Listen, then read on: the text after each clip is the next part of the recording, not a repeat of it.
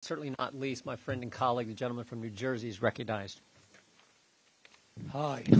You guys got to be tired. I know after a while you almost have your eyes glaze over. I want to tell you, and I really mean this, and there's a lot of people in this room who mean it. We appreciate you. We appreciate your bravery, your strength, your love for the ones that you lost. We appreciate the professionals who are here who are willing to speak up against all odds. This is a big deal. And without folks like you, without good Americans like you, without individuals who have the courage and strength to stand up the way that you do, we're definitely doomed. And I also want to promise you something else, and I think the chairman would stick with me on this, and I think the members here would stick with it. We're going to do something.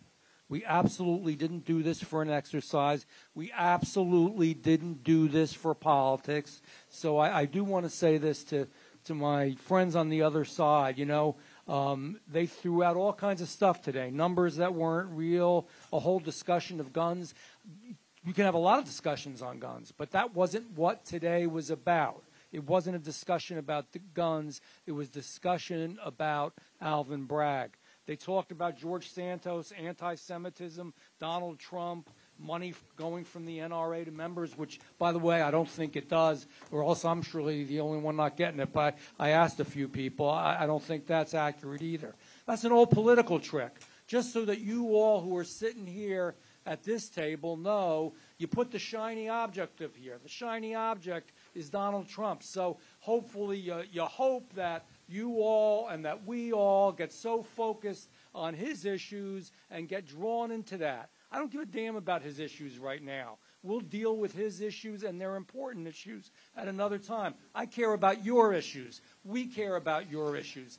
They should care about your issues, not all this other crap they threw out there. And I'm sorry, I'm a little rough around the edges sometimes, but I'm just telling you the truth.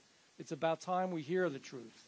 And that's what the truth is. And the truth is this. I did write some things down, too, that crime rates in our biggest cities have risen to staggering levels. When you say the crime rate or what's really going on, you can't just talk about somebody who is actually was going to be prosecuted but was released. That's why these numbers look down, because we're releasing everybody. We're not putting them in jail. Bad people should go in jail. That's where they belong. They shouldn't be out so they can hurt your wives, your children, your mothers, your fathers, your grandfathers. We want to be safe, and it doesn't matter if we're, what color, what race, what origin we are. We want to be safe in our homes. I think of what goes on in Chicago. It's not only New York. My God, how many little black babies get shot every single week in that town? And we can stop it.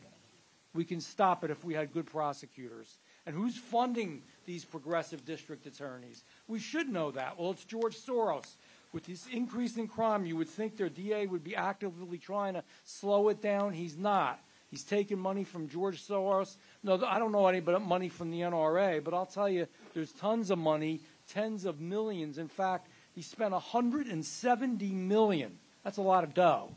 $170 million in 2022 and $40 million, which was for local prosecutor elections. We never had money spent like that on prosecutor elections, and it's wrong. Prosecutors should run because they want to defend the law, help their police, and most of all, help you.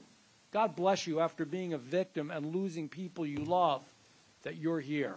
I can't believe how strong you are. And you know what begs a question, too? Who's worse? Is it a prosecutor who doesn't enforce the law or the criminal?